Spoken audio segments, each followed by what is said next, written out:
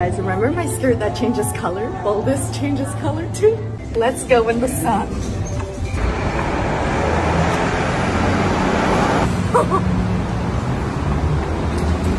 It's pink now! Under here it's still white, but not for long. Science. Science indeed. So this is a UV reactive dress. So when the fabric is exposed to UV rays, it'll change color like you saw in the video.